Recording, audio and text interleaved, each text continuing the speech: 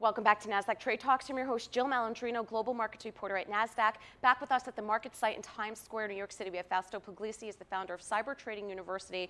We're going to run through how to use Nasdaq Total View, how traders use this platform, and also run through a number of stocks that have certainly been moving the tape over the past couple of weeks. Fausto, as always, great to have you back with me at Market Site. Let's run through what Total View is and how traders are using it. Absolutely, Jill. So basically what we got right here is we're looking at a stock right here showing you how Total View works. Now, I've been using Total View since the day it ever came out. And the thing that you have to be careful when using Total View is more or less how to set it up. So if you notice, I have three very important columns. Now, let me just explain a little bit more what Total View is. First of all, this is a full depth of book.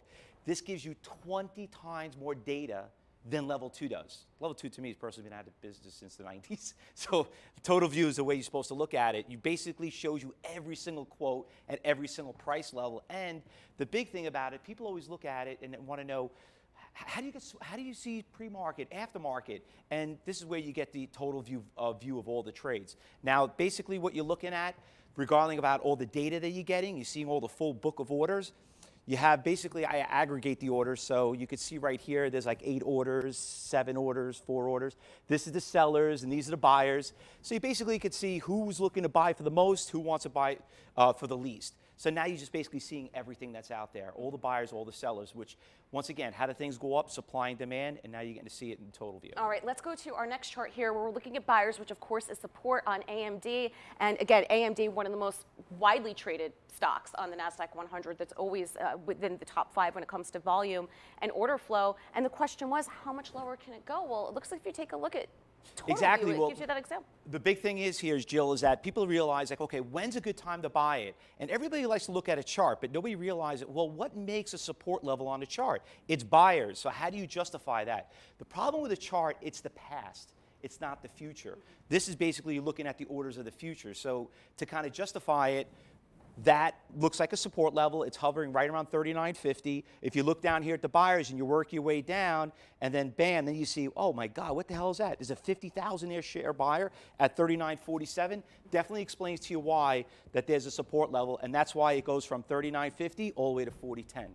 All right, let's go to the flip side, sellers, which of course is resistance with Apple. And again, there's that question, how much higher can Apple go? And if I take a look at Total View on our next slide here. All right, there we go. So everybody wants to know, okay, how do I understand how to trade Apple? Listen, you could apply this to any stock, okay? So we're looking at Apple right here, and even Apple has that resistance level. So here you're looking at all these different orders, 2, 5, 10, how many shares are looking to be bought, at what price. But the big thing is, when you're looking over here and you work your way down, 265, 34,000 shares, definitely explains to you why the stock literally went from 263 all the way up to just right above 265 and right back down. Remember, to be a good day trader, what we usually look for, we look for support and resistance, and we look for buyers and sellers. And when you're looking over here, the only way to explain it, even with Apple, you can even see it. All right, and just to recap here for everyone watching, if we click through one time, we'll see the arrow pop up of where the most volume was, and we click through again, it's also going to show you another arrow where we have resistance right up there. Moving along to Roku. Why is Roku trending down?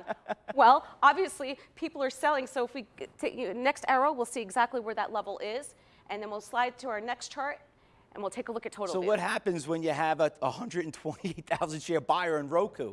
So everybody's like, okay, like you're looking at it and say, oh, well, these are 200 shares, 300 shares. But then when you work all the way down there, if you do the math, there are 35 different orders out there that make up 128,000 shares. So in theory, what would you call that? That's called a demand. What does that make? A supply on a chart? That usually helps to trend it back up. All right, we'll take some more of a look on Roku. Going to our next chart over here. All right, and there we go. Now we have all of our hours in place and here. And then you can see how Roku just hit the bottom and just shot right back up all the way to 159.50. All right, advance one more time. We'll show that arrow. And then going to our next chart, Disney. Can't stop talking about the House of Mouse. Disney's doing great. I love Disney. You know, I feel like Disney's going to be probably the next thorn of Netflix. So anyway, making new highs, what would the chart basically tell you here? So what would you think? Most people are like, oh, the stock's going up, right? Trend's going up, great looking stock. Well, the question everyone always asks, when do I get out? When is resistance levels? When do I take a profit? So the only thing that makes that is sellers. You can't see that on a chart, but when you go to Total View, which you go to the next slide, Yep, if we go to our next slide here, Total View is telling us that story. We could click through one more time. We'll show that arrow. There we go. Boom, there it is.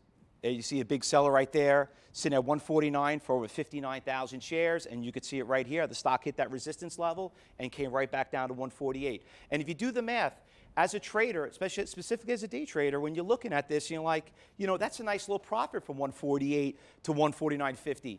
But how do you salvage profits? By knowing where the sellers are at all times. All right, let's go along to our next chart because we hear this all the time. There's fake orders out there. There's I hear it all the time, Jill. So people tell me all the time, how do you know these are real orders, okay? First of all, I tell my students, I say, listen, you want how real it is? You come to my trading room, I'll find that guy, and let's see if you execute, and you tell me how fake it is. All right, so they're all real. Now, can somebody cancel an order? Absolutely. There's this other window that you're supposed to be trading with the book viewer, which is called the time and sales. A lot of people neglect the time and sales window because those are the confirmations of the transactions that take place. So could anyone change their mind and cancel it? Cancel? Of course they could. They could. Anyone. You could do it. I could do it. Anyone could do it. But how do you know that someone got really executed? Well, that's where the time and sales is, and that's called tape reading. That's what most day traders are. We're really tape readers. So how do we justify it? By following that time and sales window. All right. Let's go to our last chart here. Again, looking at Apple for time and sales. So once again, you're looking at the stock and you want to kind of justify how do you know the stock is going up? How do you know that seller got done? Remember, we saw a big seller out there. Well, look over here. Look at all the transactions. Boom, boom, boom, boom, boom. And that's why the stock, you know, Apple just literally just took off and went from 264 to 260. Because people always asking, well, how do you know that seller's going to get done? How do you know he's not getting executed? You have to look at those orders, just like over here. If you see right here on the sell side, though, here's a big seller out there for 34,000. That's why it backed off over there. And look at all the transactions. Purple, red, actually it's called purple lightning, bleeding. Not too many greens. Yeah. And that should give you an indication that stock's going lower and that guy's actually getting executed. All right. Well, I suspect next time you're here for our next segment on Total View, we'll be talking about some of the retail stocks as we're going through holiday 2019. Some of the questions, when does it make sense to buy the department stores? And when do you start to sell out on the discounters and the online retailers? No problem. All right, Fausto, as always, thanks so much for joining us at Thanks for having MarketSite. me. And thank you for joining me on Trade Talks. I'm Jill Malandrino, Global Markets Reporter at Nasdaq.